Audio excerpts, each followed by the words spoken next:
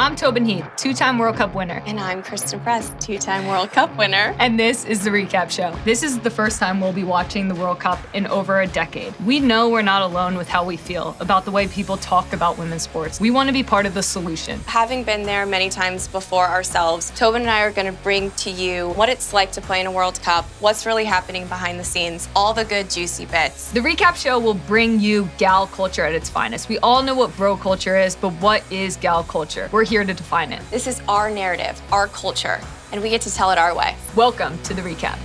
Welcome to the show. LFG.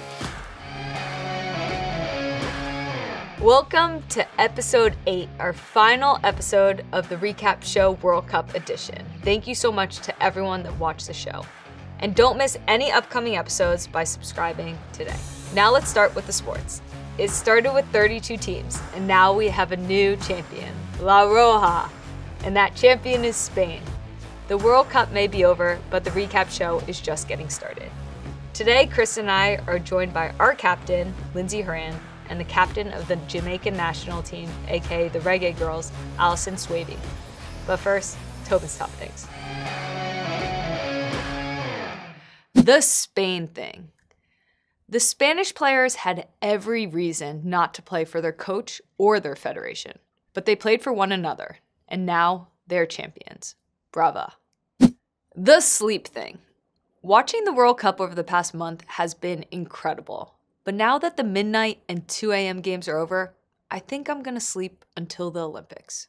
Let's hope that the U.S. women's national team doesn't sleep until the Olympics too. The step up thing. An FA chief executive made the totally awesome remark that a coaching move from England's women's national team to England's men's national team is not necessarily a step up. And I agree. However, Serena made 400,000 euros this year to Gareth Southgate's 5 million. So it may not be a step up in skill, but that's a giant leap in terms of salary. The anti-bias thing. Emma Hayes shared during the FIFA conference that male coaches at Chelsea are required to complete 6 weeks of anti-bias training. 6 weeks! Get that training in, fellas. The Tobin thing. I know these are Tobin's top things, but I just wanted to pop in and say how proud I am of her for helping make this show and this segment what it is. That's my top thing. The Infantino thing.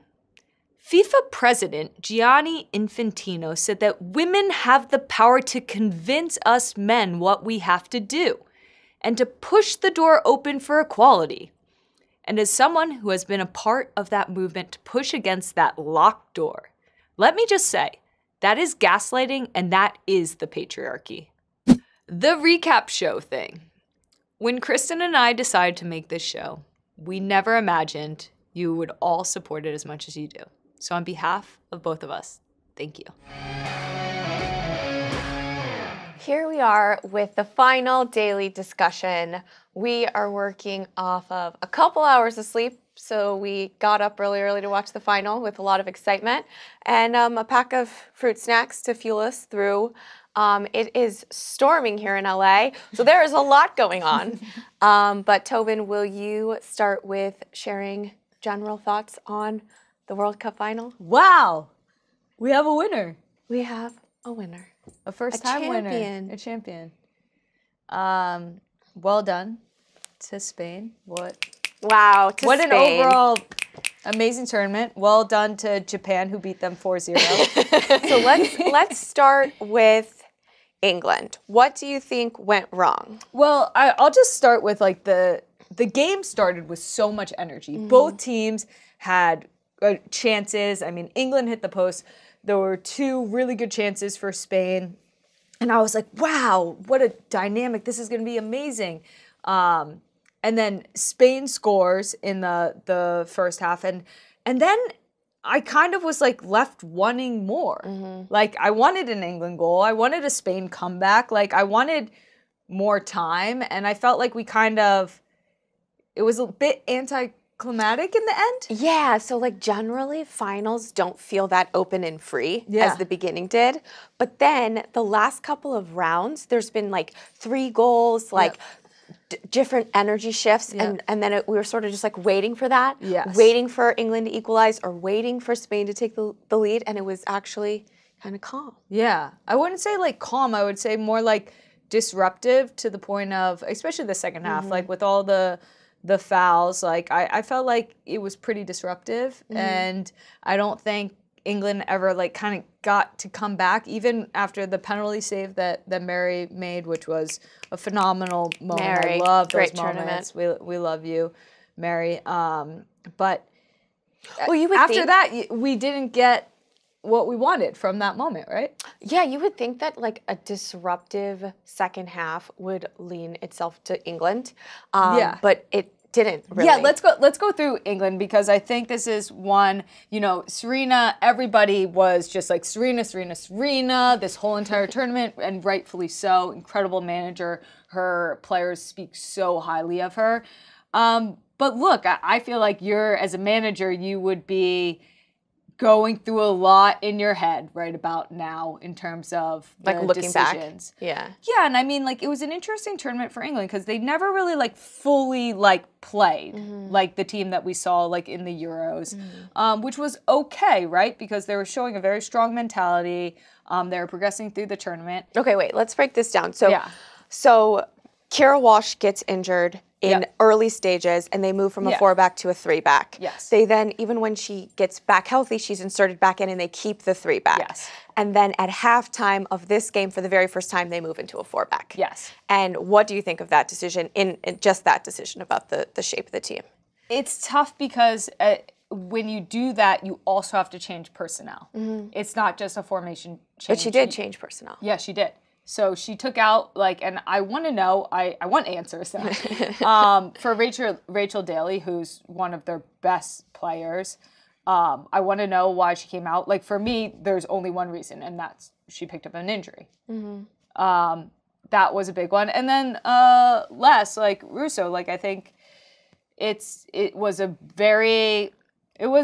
moment, right? You go into halftime 1-0, right? And I think Serena's been very steady the whole tournament with her decision making. She hasn't ever kind of been very like rash or flustered, and she showed a lot of trust in her players and in their abilities. And I feel like you go in 1-0, not a terrible half.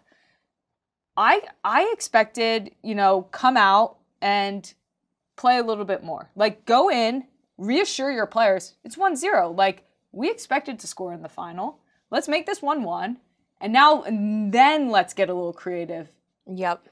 In your decision making. I felt exactly the same. I felt like the drastic nature of the changes signaled like a little bit of insecurity.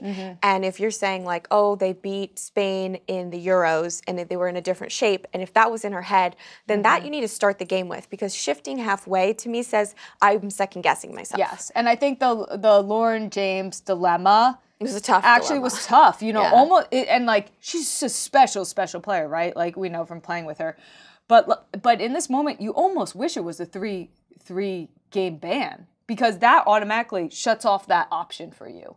But because it was a 2-game ban for the red card, it always was this optionality that felt hard, right? It felt like just another decision that she had to make. But I will say that the moments that you reacted strongest in the match were generally LJ getting out of like a ridiculous amount of pressure. Yes, LJ. So we were glad that you were in the final, LJ. I mean, beautiful joy. Game. Yeah. But I will say then it was interesting because I felt like there were some good changes that happened in the second half. Like they went to a 9-9. They threw up Millie Bright. And in that moment, the thing that works with, you go to a 9-9 to get service into the box. I think that they went to that formation and they probably got one cross into the box during that time. And for me, that's just poor execution of a tactical change. Like every single ball at that point should have been going into the box. And I'm convinced with the players that they had in the game at that moment that they're going to get a scrappy goal off of that. But they didn't put that pressure on the back line. And look, it was disjointed. They were fouling, all these things. But in my mind, there was a tactical change that then wasn't... they didn't execute it, yeah. Yeah. Okay, let's shift gears and talk about our champions. Spain, champions. Yeah. now maybe the 5th ever country to win Women's World Cup, Yep. and one of 2 countries to have won men's and women's. That's really cool. Germany and Spain. I heard that. It's really, really cool. And I think it's kind of interesting because it's to me, there's this shift that's happening in the conversation about, you know, the dominance of the U.S. women's national team stemming from our country investing more in women and like accepting women in sport because of Title IX and the collegiate program. And in the last 10 years, a shift of Europe being like, okay, we'll have women play too. Yeah. But they already have the infrastructure there to make such rapid change and growth. Yeah, it doesn't take a lot. And you look at the secession, and I think you stated that their first World Cup was in 2015. They didn't qualify before that. So this is their 3rd World Cup, and they won. And then you look at the 2 biggest clubs in Spain, in Barcelona and Real Madrid, and the amount of players that are coming out of those 2 clubs that are obviously ginormous, like, world powers in football. It takes nothing, and look what they've gotten from just giving a little bit of investment to those structures. It's incredible. I saw a stat, even if you add up the English players that play for Barcelona, that Barcelona could have fielded a whole team for the final. I know. And you know what? I don't know the ins and outs of the dynamic of the Spanish Federation and the club system, but what it feels like to me is the national team is benefiting from investment that's happening at a club level. Because even if you look at the salaries of the players on Barcelona, they're the highest paid players in the world. Yeah. So there is a path for professionalism in Spain, and the national team kind of just scooped that up and won a World Cup with it. Yeah, you're absolutely right, and I think then the biggest X factor too is, you know, Barcelona winning Champions League, so figuring out how do you win something, how to win, and then the other thing is having an icon. Alexia Putellas is literally such an important figure to the Spanish team because we've all had them. We had our Mia Hamm. This is for the first time their country has a role model for all these girls that are either playing with her or aspiring to be her, that they identify themselves in her. And if she's not part of this team, even this team in the limited kind of minutes that she had, if she's not in this squad, this team doesn't win. I love that. I think it's so important because it's belief. And even if you're, you know, Bon Mati, like she's been playing alongside her for so long. And so all of a sudden you're like, hey, if she's the best player in the world, I'm pretty darn close. Yeah. You know, like it's not night and day. So like I can do it. Yeah. And that belief actually showed. People want to talk about Spain just playing the beautiful game. Of course they do. Yeah. But what I think was more important was their resilience. Their determination. Yeah. They kept giving up leads on the way and then coming back and scoring. Spot on. You're spot on. I actually don't agree with what people are saying about Spain, about them like, oh, they keep the ball and it's so beautiful and all this stuff. Like, yeah, that like you're not watching what's winning if you're just watching them pass the ball. What's winning is not them passing the ball. That's always been part of Spain. We've played against Spain teams, passed way better than this team. Yeah. A lot more too. That's not what's winning them this World Cup. What is? Capitalizing on chances. I mean, look at the Lucy Brown mistake that happened. Capitalizing on chances, belief coming from behind, knowing that you deserve to be there, that you deserve to win, that you have everything to win. And I think there's this generation that looked really brave. They looked very confident. Yeah, I think that it was an incredible final, super fun to watch. You know, the first, second, and third place teams are all European. I think we know firsthand how a World Cup changes the game forever. Yeah. I think we're seeing a shift in the game that we're not going to be entirely sure about how it goes for years to come. But I think it's a really strong signal that, you know, it's two of the strongest leagues now in the world that have the majority of players playing in this final, and there was a big American absence of clubs, of NWSL players making it through the tournament. In the final. So I think what we're going to be unpacking the impact of this World Cup for a while, but it was a joy. It was a joy to stay up at crazy hours and order pizza and kind of lose our minds and not know if it was morning or night and be in 2 different days at the same time for the last month because it was a fantastic tournament. Hi everyone. We've been overwhelmed and overjoyed by all of your support of the recap show. When Tobin and I sat down and began discussing building a media division for our business with the mission to reimagine the way women are seen and experienced in sports, we couldn't have imagined how much fun this would be. To say thank you to the hundreds of thousands of you watching, listening, and supporting this show, we are offering you a special discount to shop our World Cup inspired collection. 20% off the Written in the Stars collection with code WrittenInTheStars20. At Re-Inc., intentionality and integrity are at the heart of all that we do.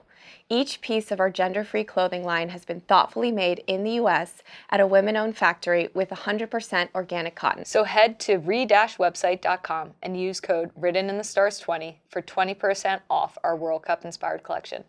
Thanks for all the continued support. Now let's get back to the show.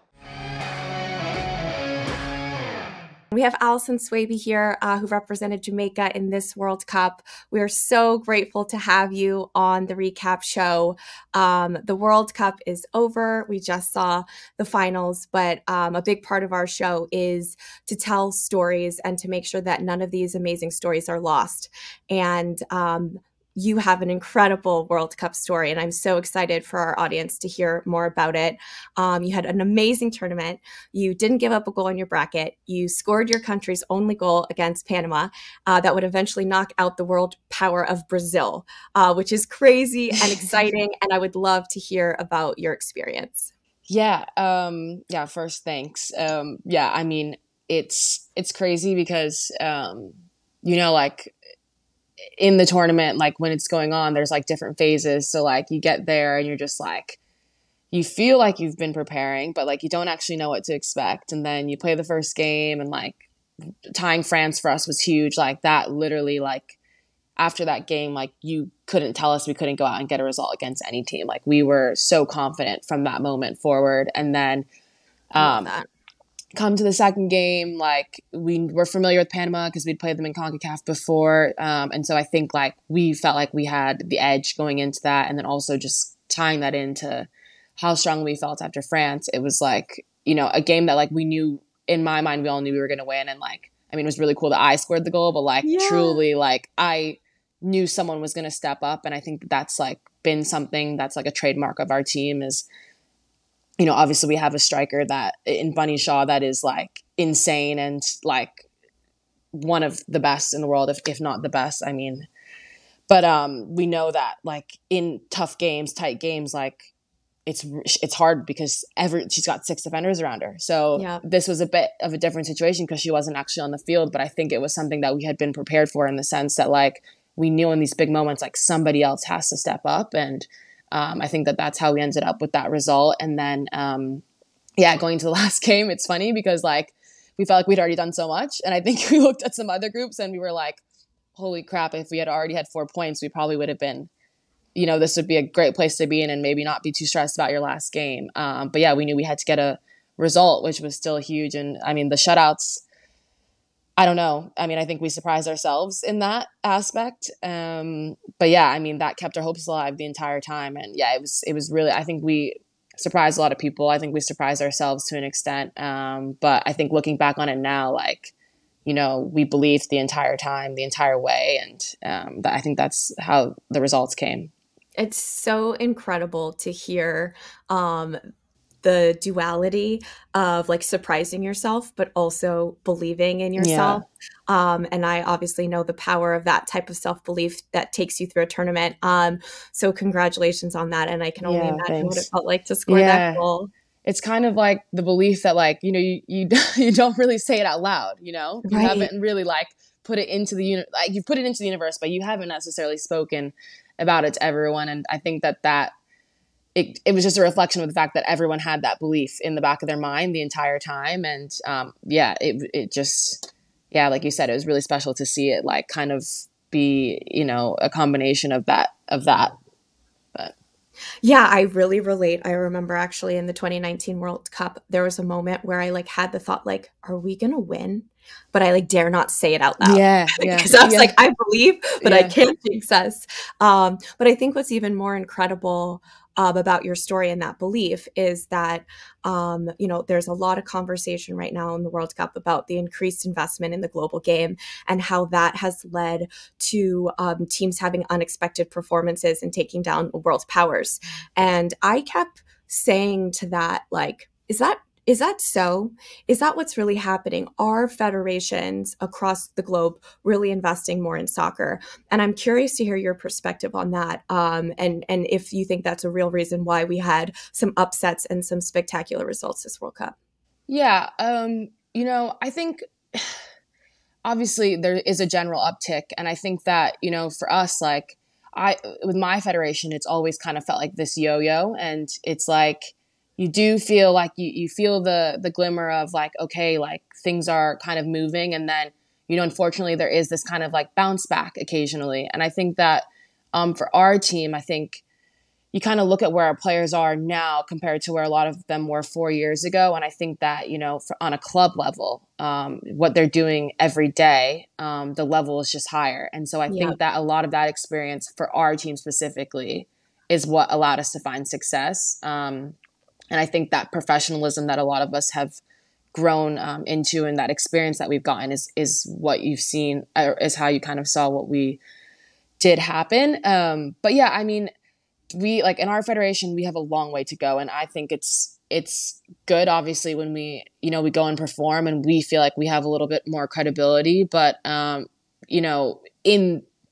the middle of it, in the 3 years in between a World Cup, that's really when you see like is that really what's happened here. So I think the expectation is certainly that there will be increased investment, and you're going to see that kind of reflect into the next World Cup. But the reality is, like, I can sit here and tell you, I don't know from our Yeah. perspective what that will look like. And it is disappointing. You do wish that, like, you could expect to just see that. Yeah, I think though, in general, though, in the rest of the world, I think that you do see it. But also, yeah, you still see a lot of teams kind of in the same place that we are. They kind of make things happen out of nothing. And you look at like the disparity in resources between some teams. And yeah, I think that it comes down ultimately to the character of the players and the staff and what they believe in. And I think that's what I would stand behind is I would say that our success is ultimately down to that. Those two things is just our belief, our desire, our professionalism, our growth as individuals when we're not necessarily in the program, and taking that and bringing it back to the national team. Oh, I love that. And I think that like my sense this whole time is like I don't want federations to get bailed out because teams were overperforming based on the investment. And that's how I felt about the Mm-hmm. Reggae Girls. I was like, Mm-hmm. do we really want to credit the federation here? Yeah. Because there is a huge uptick in support at a club level. And I think that's really important, like just for players to be able to play at a professional level every day. And that is translating to different results in a global game. But we still have to hold our federations accountable. And with the incredible tournament that you had, do you feel that you'll have a better voice in advocating for yourself moving into the next cycle? Yeah, I definitely think we'll have a louder voice when it comes to, seeing those types of improvements. And I mean, we have Olympic qualifiers coming up in September, for example. And for us, like, that's obviously a huge thing. And we'll be playing Canada twice. And I think that obviously, if you qualify for another tournament, it's the same conversation of that like expectation that things will be a little bit better. But I will say like the success, obviously, like the media, it draws media attention, it draws outside attention, and I think that's also where a lot of the pressure comes from because 100%. ultimately, we can go and have these conversations. We have meetings with the leaders and the executives of the federation, and it is difficult sometimes. It is just like you kind of hit a wall, and then something gets put out into the press and people really see how it is. And from a new perspective, and that's kind of the pressure that gets us what we need. So I think that that's the biggest thing that kind of comes with the success is just having a bigger platform globally. And the eyes on the federation there's just way more eyes, Yes. the need to do right is bigger in their minds because they're being watched by just a lot more people now. Yep, I really agree that so much of the progress that we made in the United States was based on just like media and visibility into the issues. If there are a couple things that you're looking for specifically from your federation, or a few examples even of things that you think that you lacked during this World Cup, just to paint a picture for people, can you speak to some of those examples? Yeah, I mean, I think one of the biggest issues that we struggled with this campaign was getting games during international windows. There was a few windows that we passed up and weren't able to play games, so we ended up playing like inter squad games, or we'd play against, I don't know, like a club team or something, something that just wasn't really a comparable level to what we're going to face when we go to the World Cup. And a lot of it just came down to, mismanagement, like the amount of time that they needed to, properly put on a camp, properly arrange a friendly, like it just wasn't being done correctly. So that was, for me and a lot of my teammates, one of the biggest issues was just feeling like, teams they have an edge on us because they're just playing more games. Mm-hmm. And I think from our standpoint, it was really difficult because, I mean, we qualified obviously, and then we played some games, I want to say in like October of that year after the qualification. And our coaches had, they told us like, this is who we intend to play. This is, what it looks like for the next 6 months. And it was like, we get close to some windows and it didn't happen. And every time it didn't happen, there was an excuse of, it could be any excuse, but there was always some excuse. And, if you're being realistic, there is no excuse because every other team manages to get it done. Every other team, regardless of, their rank or whatnot, there's someone out there that would like to play a friendly in certain windows. So I think that was the biggest thing that we were kind of advocating for ourselves. And then, yeah, when we do go into camp, I mean, they can be last minute, a bit disorganized. You might not have your travel till, 5 hours before you're meant to go on the plane. So these are things like, for us, it's just professionalism, Mm-hmm. and being able to show up and, just be focused on the game. And then, we can dive into outstanding payments, things like that have lingered.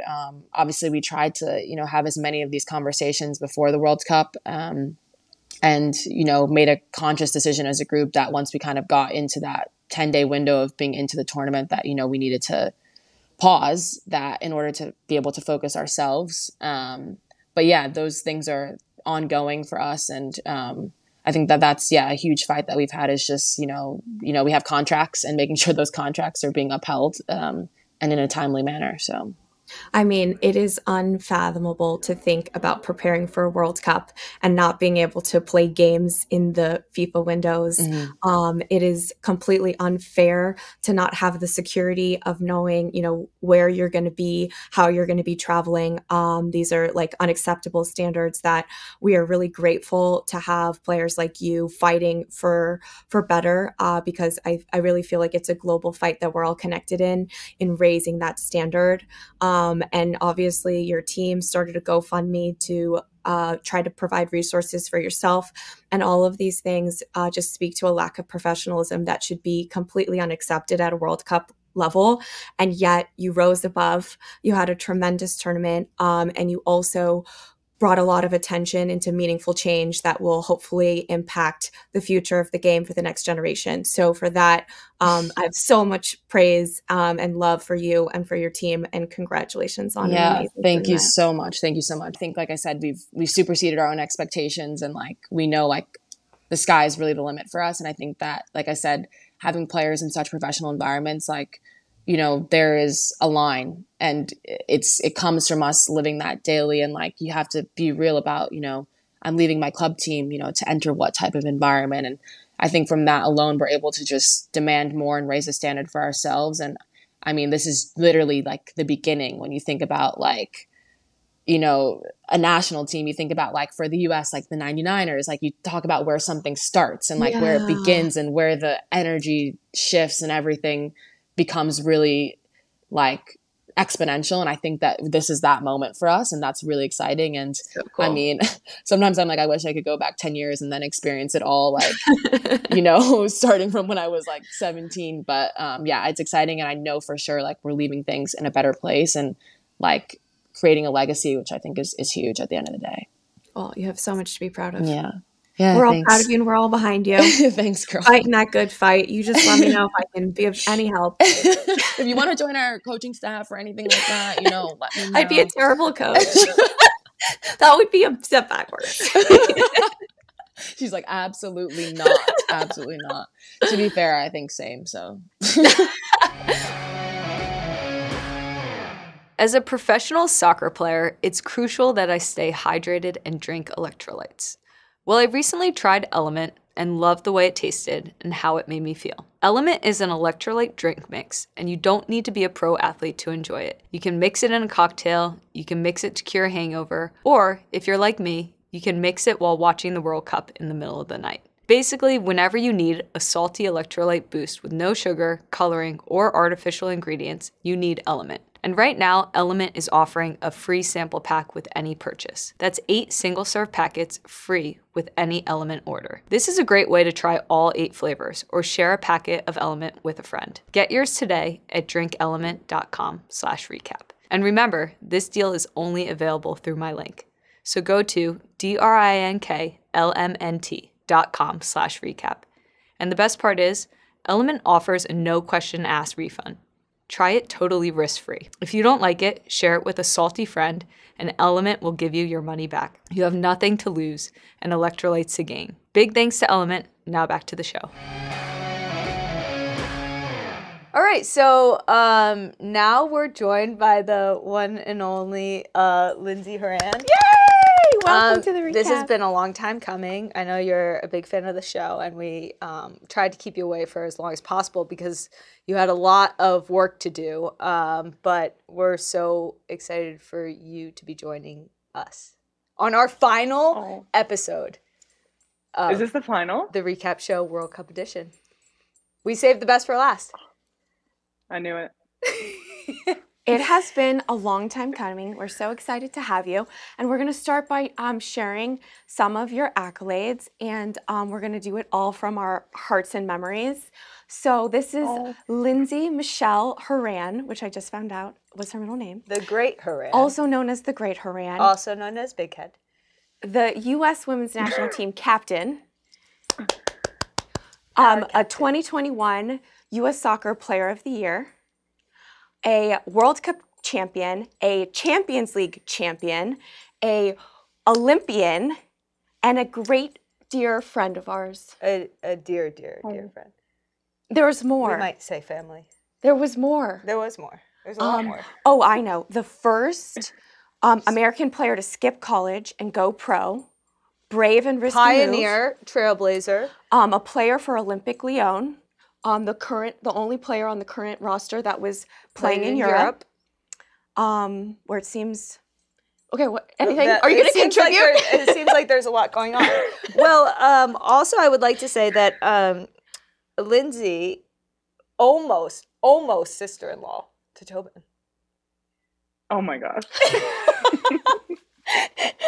Tyler will love that one. We did try to make it happen. Unfortunately, you can't force those things, but we did try to force the issue. Bad. She's the same age as Jeffrey. But I know. So Lindsey, we're so proud of you. We're so proud. Please don't make me cry on this, okay? We're gonna try. It's not gonna be that hard. But really, it was really special watching you. This was our first time as fans. And there was a moment, and it probably was around the Netherlands game, where Christen and I was driving, and she said, I've always played with these players, but I realized something recently. And I was like, oh, what?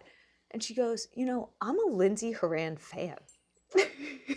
And I was like, oh, what's that like? And she's like, I love watching her play.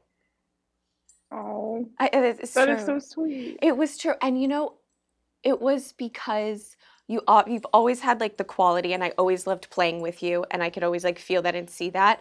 But there was your energy this World Cup. I felt like you stepped up into the captaincy in such a potent way that thousands of miles away from on the couch, I could feel how much it mattered to you, and the body language that you started every game with like showed is such incredible leadership that you were like a player that everybody was rooting for. Like the entire country was like, if we're going to do anything in this World Cup, it's going to be because of Lindsey Horan.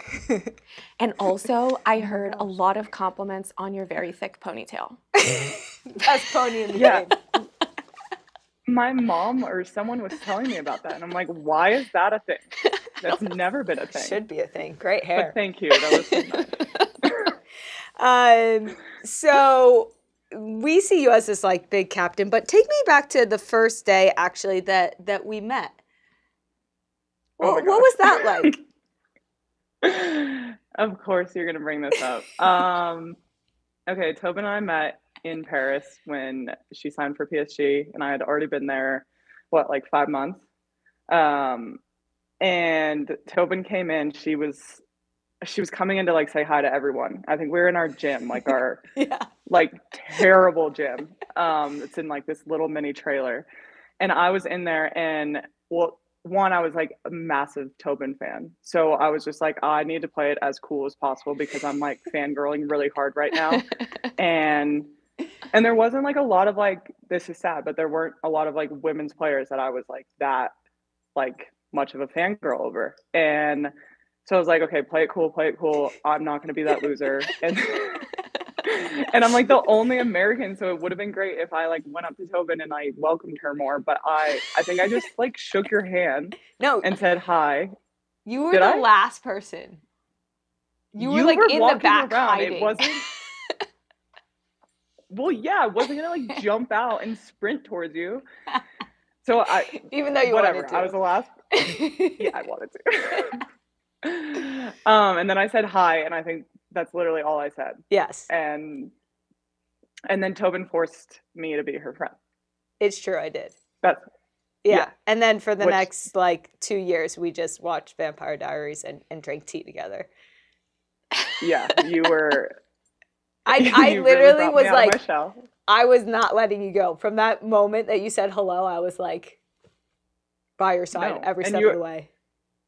You're also the only reason me and Kosa are friends. Yes. Because I didn't like her. I know. See, I brought everyone together. All those internationals. Yeah. No, it's so crazy. Tobin would like come to my apartment, always force her way in, say that we're watching shows, sleep on our couch. Yeah, it was all Tobin. Okay, so from my vantage point, I feel like you two have like a very special relationship that obviously grew from the moment where you were hiding in the back and didn't want to say hi to her to when she was crashing on your couch uninvited. But what do you think that your relationship with Tobin kind of did for your career and kind of just like you as you were growing up in a foreign country? Well, I'm going to do this without crying. I told myself I'm coming on this show and I'm not going to cry. It was crazy because like we joke about it. Like Tobin like forced us to be friends. I would like to say best friends at the time because it was my only friend. But I think it like brought me out more as a player and a person there in Paris because I like just didn't speak. I was so shy and it's hard to like be that kind of person and like live that kind of life where I'm nonstop Skyping my mom. It was Skype back then, my gosh.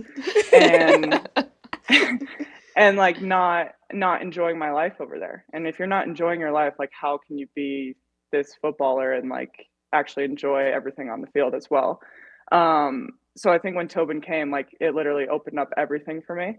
And she like made me believe that I could be who I was like on the field and everything. And then it kind of translated. Like I started, I was a starter there. Like we didn't have anyone really competing with me at the time because it was a new project at PSG. So I think that started things off for me. And I got like my first call up with the national team and everything. And Tobin was kind of she was just there the entire time.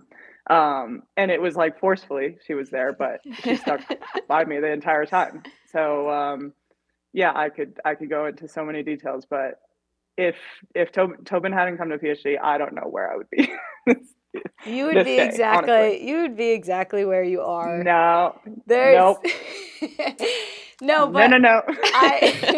I will say, though, that there was just like an instant connection because of our deep, deep love of football, which sounds strange because that's what we do.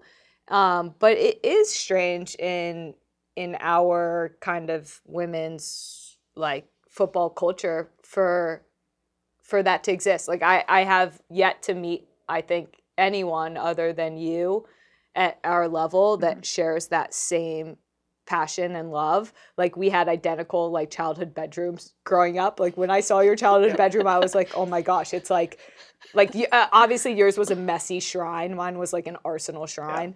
Love that. But it was like, it was like this like deep passion and love for the game and wanting to get better. And, you know, you referenced you being shy off the field, but on the field, you were never shy, ever. And that was a place that you really expressed yourself. And from the very beginning, I knew that you were so special, so talented. You know, few people, like people that have followed your journey, they know that you started as a number 9, as a goal scorer. I still to this day say Lindsey Horan is one of the best box finishers in the world. And like +1 to that over here, and that's high praise from the maestro finisher. But no, it's funny because then like your transition into a midfielder was insane at that level too, to have to do that transition, and even further back as a 6, and then you know finally we got to see you in your perfect position as the number 8 for the national team, leading that team in a World Cup. What was that moment like to captain the U.S. Women's National Team at a World Cup?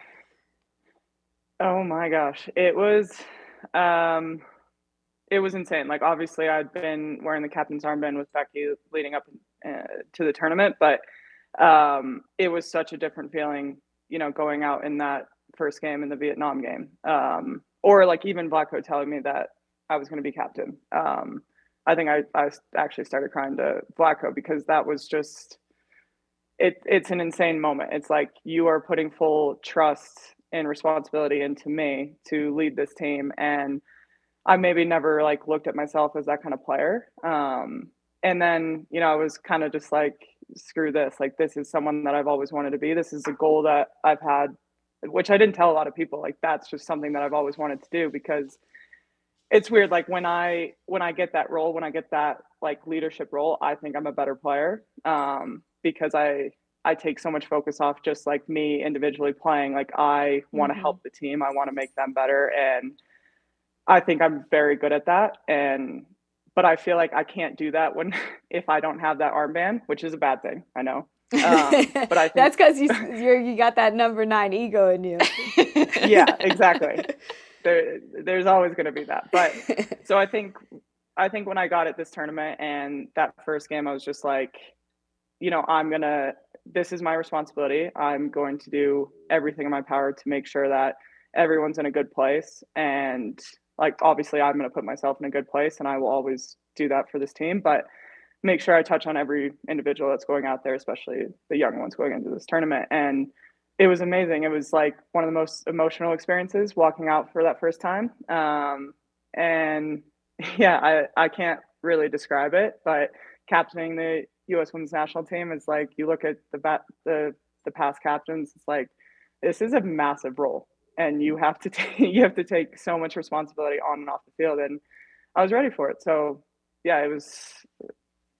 You were really ready for it. Cool.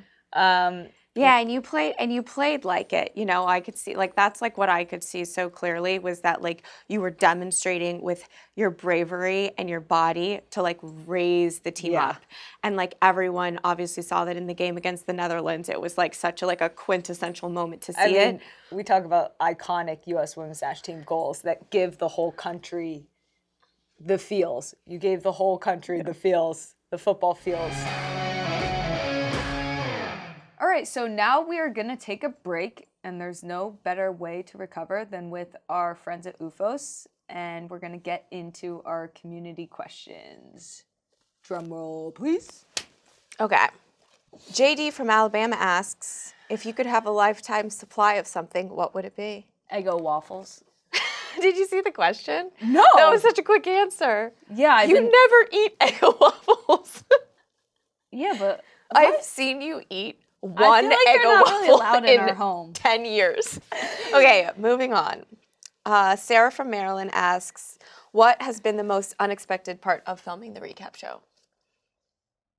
Probably how funny you are. Oh, thank you. I was thinking that in my head, and I was like, I wonder if she's going to say it. And then you did. I mean, not only do you know you're funny, but like everyone else knows you're funny now too. And it's a lot of pressure for the rest of my life. Yeah.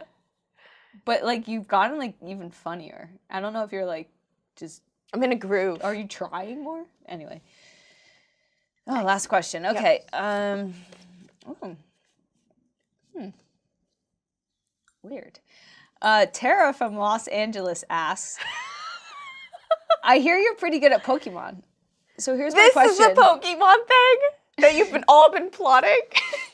You're facing a Charizard, and you've only got a Squirtle and a Diglett on your bench. Who are you playing? I have no idea. I have no idea what she's talking about. Well, do you want to explain? Wait, are you a fan of Pokemon?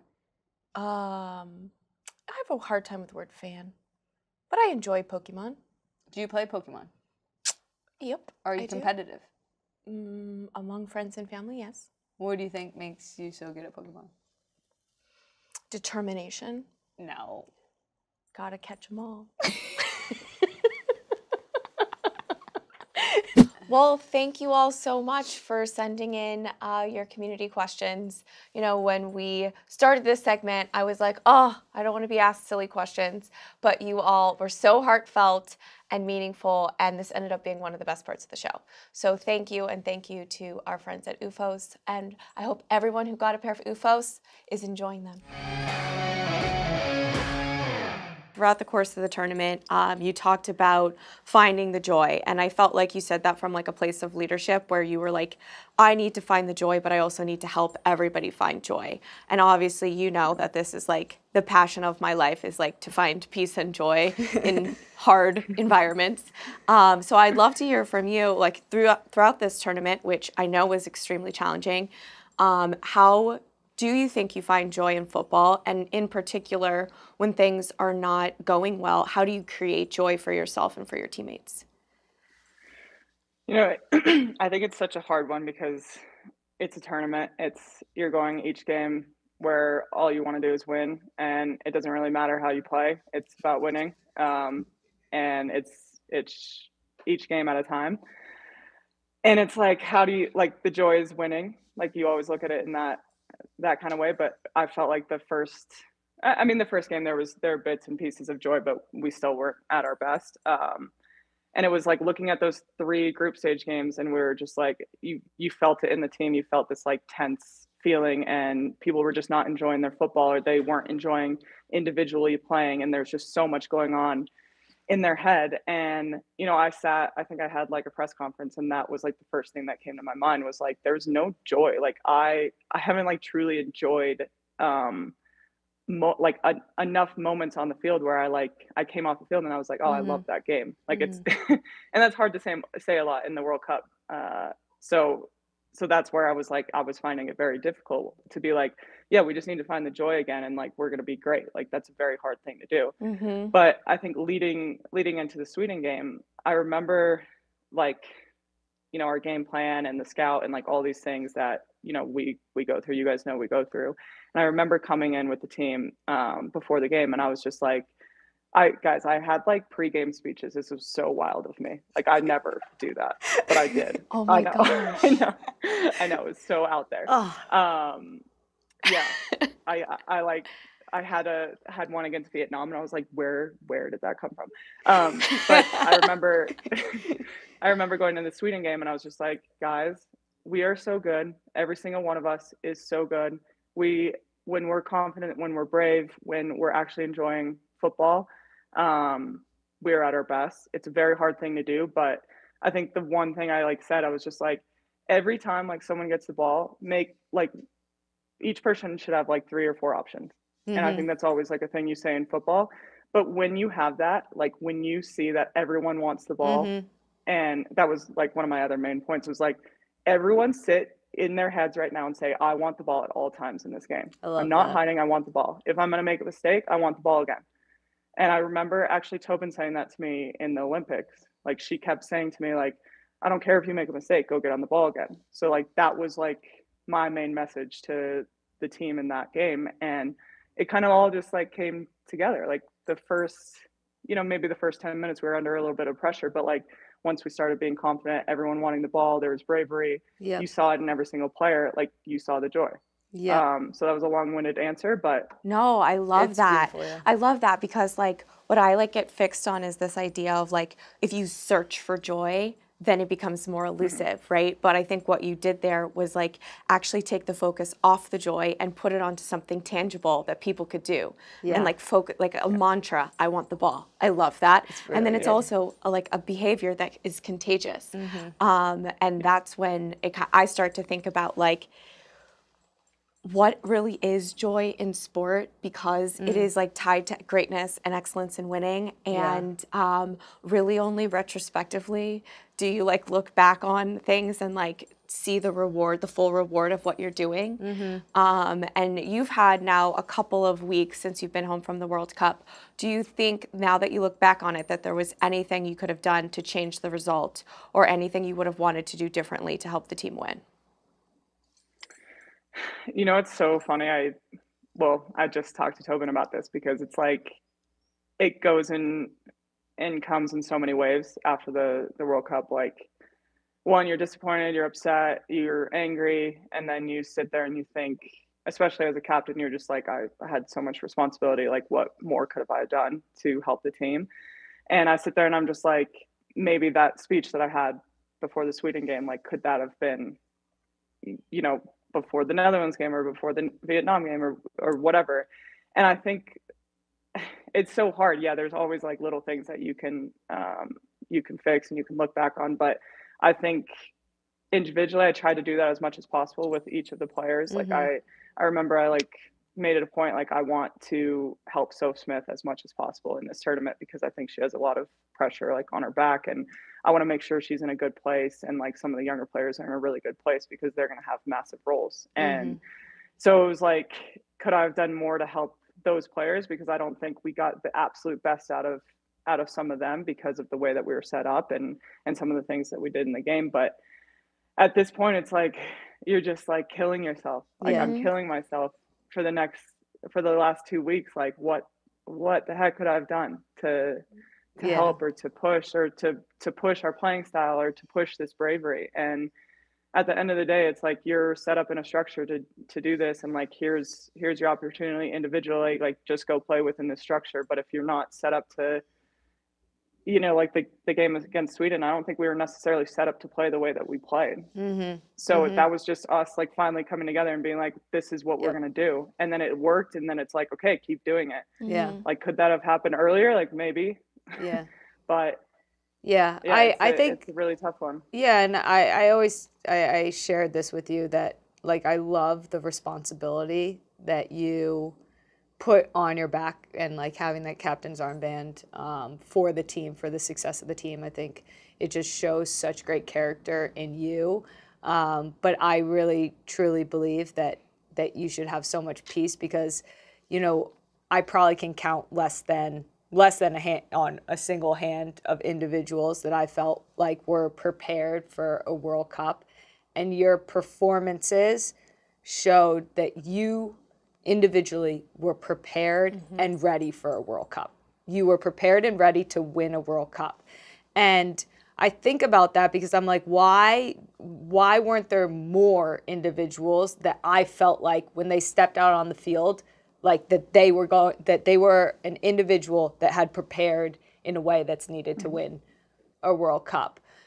When you look at kind of the collective, because I think that you yourself, like you're always going to be like self-critical, like what could I have done more? How could I have helped the team more? But if you talk about kind of the collective process and the learnings that you just had, what do you think is next for this team? Like what didn't you have in whether it be the preparation or the performances what wasn't there that you would like to see be there moving forward?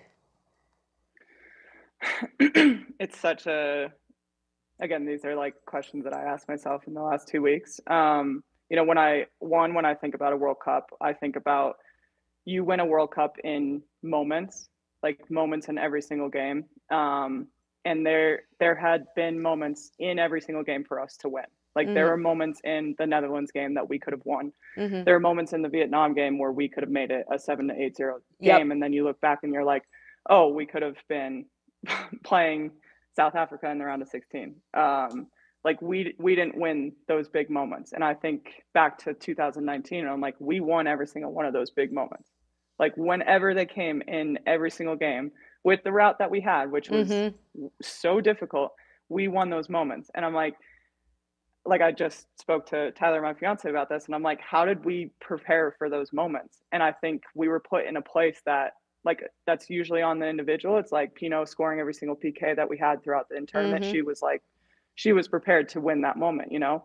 But I think we were put in a place to be prepared for those. And I'm like, well, how does the coaching staff do that? Like, what's the, you know what I mean? Like, that's such a hard thing for me. But I think we actually we were fully prepared for that back in 2019. So I think like now with this team, with like a new coach coming in and Olympics very quickly, and now leading into another 4-year cycle, it's like, what's like the main goal here? One, it's like, do we just prepare for a 4-year cycle leading into the next World Cup, or like, do you focus on, hey, we want to go win gold? And you don't ask me that because I'm a player that hasn't won a gold medal at the Olympics, so I want to win that. So for me, it's just like, how can you prepare for the next 4-year cycle, but also in your mind, you're like, we go winning a gold medal. That's what this team is about, you know? So it's kind of like when a coach comes in, it's like, hey, how do we get the best out of every single individual player, putting the most not simple tactics, but simplicity into a 10-day camp every few weeks, every few months, you know, and getting the best out of your team, and without overcomplicating everything, because I could talk about the last 4-year cycle and we don't need to get into every single thing, but that's not what we did. Like we did not get the best out of every single individual. I don't think everyone was fully prepared, and that's on us as well. Yeah, I think you make a great point that we didn't get the best out of every single individual. I think all of us as athletes, like we look back at every possible thing we could have done or changed or tweaked. But I want you to know that, like, from our perspective, and like Tobin and I have like an inside outside perspective, because like we know exactly what the preparation looked like for each game. We know kind of like the signals from what the staff's saying, like we kind of like know how it goes. Like I think that you shined in an environment where there was very little light. And I think that like you can have a lot of peace with how you carried the team through that tournament, because even being able to bring the team together in the way to put on that performance after the prior 3 performances was like super inspiring. And I think, you know, you'll find peace in the lessons that you learn. And you'll find confidence. Like I already see you taking so many big steps, like in terms of your leadership and your confidence. Look, your game is up there with like easily in the top 10 players in the world. Definitely needs to move into the top 5 players of the world this year. Because we know what your goal is, and that's your level of football, right? So like that's just baseline for you at this point. And now as a leader, you have this massive, like you just led the U.S. Women's National Team in a World Cup. Like you just had so many learnings as that. And we know that there's this younger group of players that you now have to lead into, you know, another cycle of major tournaments. And I think all of these learnings are really important to you as you continue to build up the player and the person that you are. But it's been absolutely a joy to watch you grow and to watch you shine. It's one of the greatest joys of my life. She's gonna cry. No, she's not gonna cry. I'm not gonna do it. She's not well, gonna I'm not cry. gonna do it. And But I do want to say, though, I'm looking forward to that part of your career. And this is coming down to little things. You said a good point, like simplify. And I thought this was really smart of you because everybody was like, kind of like, what's wrong? What's wrong? What's wrong? And you were like, I'm going to simplify.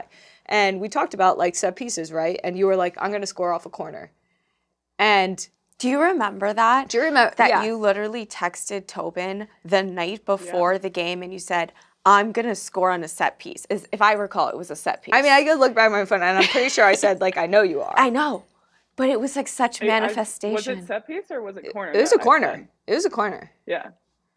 Well, but it was crazy too because I had been talking to you about it and I had been talking to Tyler about it because, well, one, probably like 4 or 5 months ago, he was like, you're crap at set pieces now. You need to get better.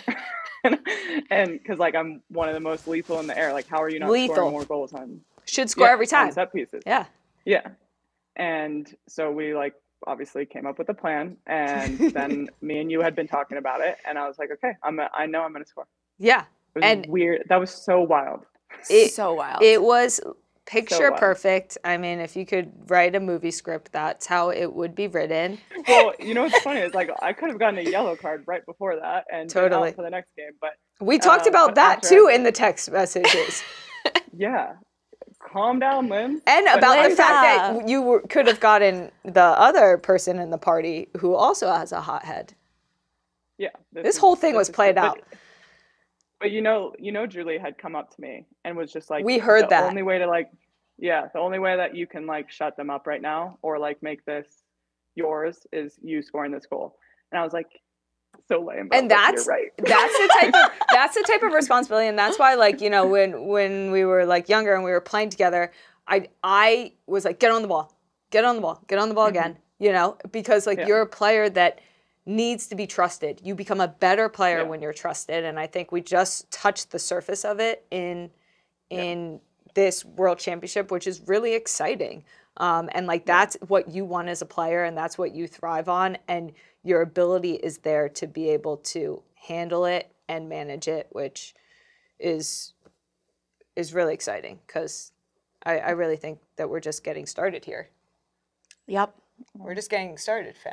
And it could be that goal was the goal that you surpassed me in header goals with the U.S. Women's National Team.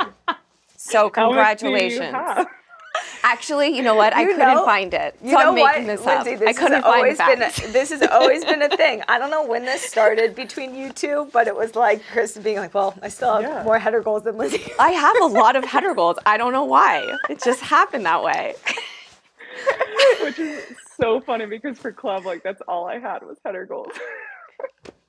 Good times. Oh my God. But the sky is the limit for you. We are so proud of you. She's limitless.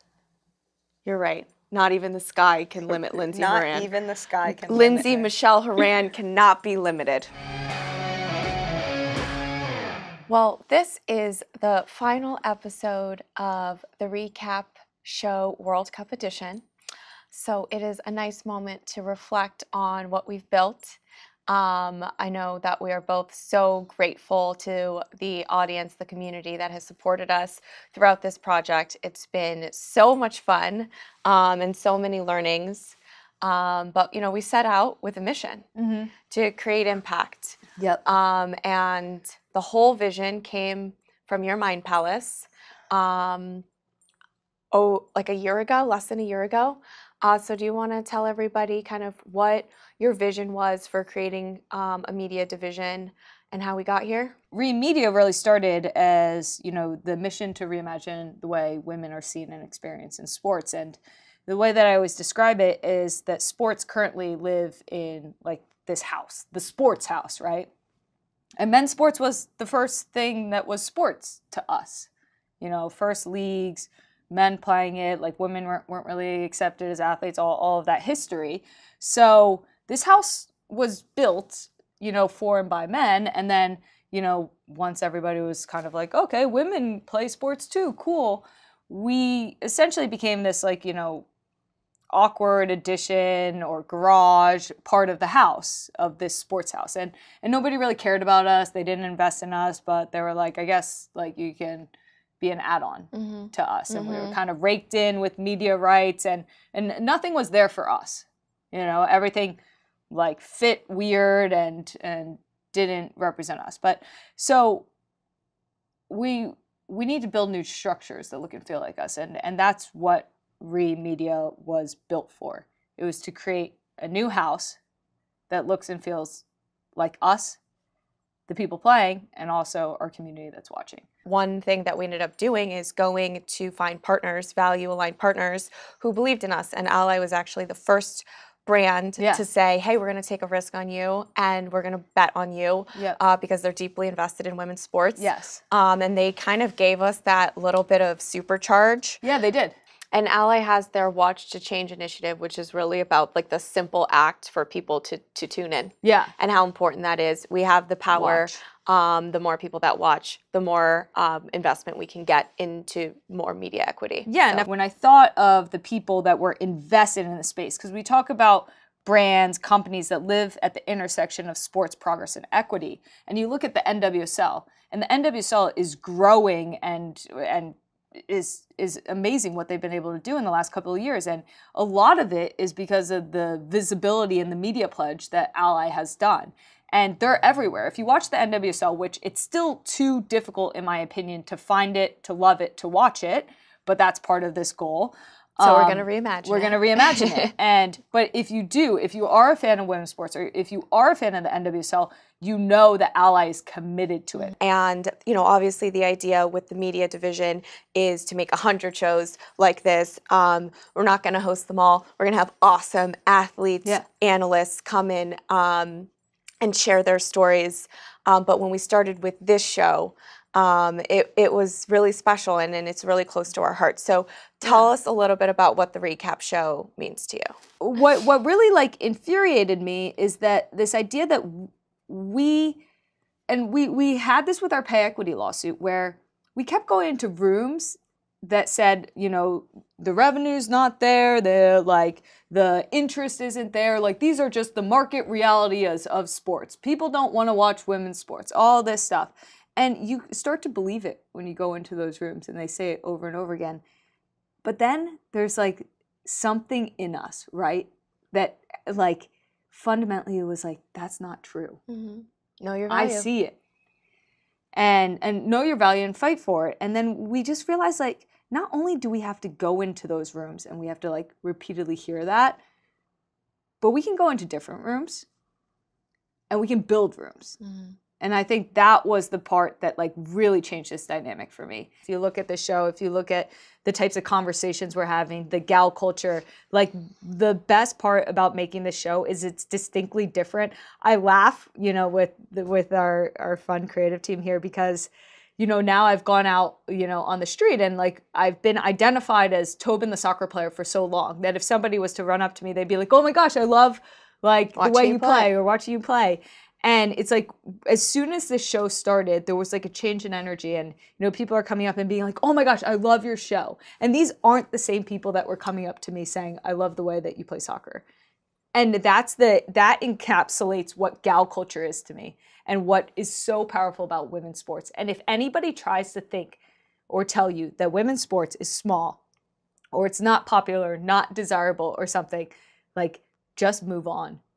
Because it's not even worth the time explaining why it is, because we're so past explaining to people what women's sports is. If you look at this, if you take this World Cup as an example, all the record breaking, all of the interest, everything around it, we're past the point of having to explain to people the value that is women's sports.